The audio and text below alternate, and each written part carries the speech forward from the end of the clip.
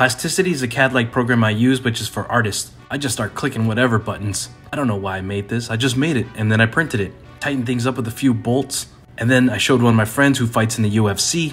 Whoa, chill. I guess I'll make a quick tutorial. One of the first things I learned was this hollow out feature. It creates like an instant shell of whatever shape I'm doing. You can make it thick, thin. All right, let's delete it. I was at World Market and I saw these balls on top of balls. $14.99, hell no. Draw a quick sphere, make it into an oval, line cut the top, grab the face and hollow.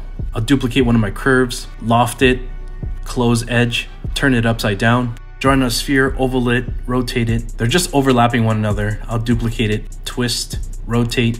I have it set to use the same keys as Blender. For Q, I can Boolean or Union. Grab all the curves and then fillet them. Draw a line and hit C for cut. And then hollow it out. Next, I'll export it and then name it Vase Balls. Usually I print everything in step file, but I'll print it in STL. Step file is more cleaner. So I have geometry like this. I can increase the density of the geometry to 1, hit enter, and then OK. Open up any cubic slicer, which is Orca based. And then I'll use a colorful filament like this one from Sunlu. Close up the dry box. Actually, I never printed an STL file from Plasticity. At first, I purchased the software, and then I reached out and I asked for an affiliate code, and they gave me one. Of course, use a free version first in any program to see which one you're more comfortable in. But for 10% off in Plasticity, use my code STEALTHY. Just pop it off the build plate. Next time, I'll stay with the step file. When I get more comfortable with the program, I'll make longer tutorials.